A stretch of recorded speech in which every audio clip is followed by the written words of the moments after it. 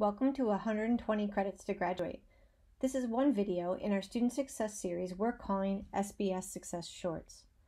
Students often ask us what it means to need 120 credits to graduate. We find the layers of required classes students have to take, the Gen Ed and the majors classes, can sometimes be confusing. Hopefully this video will provide a different way to think about that puzzle and bring you a little bit of clarity. In the end, if you still have questions, please don't hesitate to reach out to me or to an academic advisor in your major. I'll include my contact information on the last slide. Just a note, everyone at UMass, whatever their major or interest, needs to complete those 120 credits to earn a degree, and there are other details that matter too. Your cumulative GPA, for instance, needs to be at least a 2.0. Knowing those details is important, and those are great conversations to have with your academic advisor. But for this video, we're going to be a little broad and just focus on the 120 credits concept. I think it helps to think about the 120 credits needed as falling into three different baskets, with more or less 40 credits in each. I'll play with that math a little as we move through the slides and add a few different details.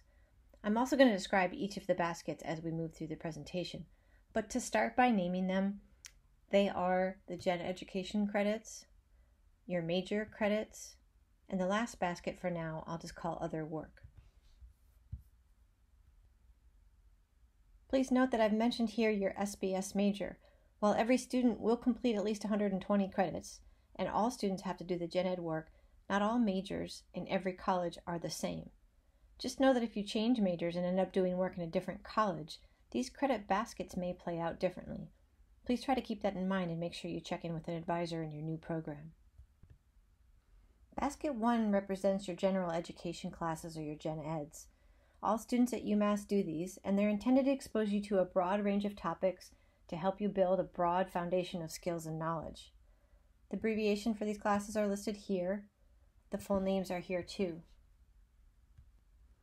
There's actually two more Gen Eds that I didn't list here because they end up falling in your major work, and so I wanted to keep it a little bit simple. But most types of Gen Eds that you see listed will have some element of choice. So for instance, if you'd like to do your historical studies Gen Ed, there'll be a grouping of classes that you can select any particular semester. And this is really what makes the Gen Eds fun to do. They can be a great way to explore your interests and different ideas. If we return to our focus on the credit issue, however, the important takeaway is that the Gen Eds end up being, at minimum, 33 credits of work you have to do at UMass. So let's go back to the basket and revise our first basket to read Gen Eds for 33 credits. Basket number 2 holds the number of credits you'll need to complete your SBS major. Here are the subjects you can study in our college. If you're not sure what you want to study when you first come, you can always start on our exploratory track. Regardless, our majors require different numbers of credits to complete their degrees, and that range is from 36 to 73. So if we go back to our baskets and change the math again, we've got 33 credits for the Gen Eds, and on average, 50 credits for the SBS major.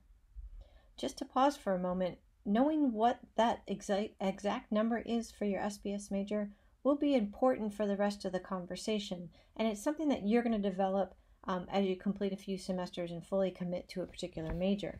But again, for this kind of broad conversation, we're going to imagine that that other work basket then ends up being 37 credits.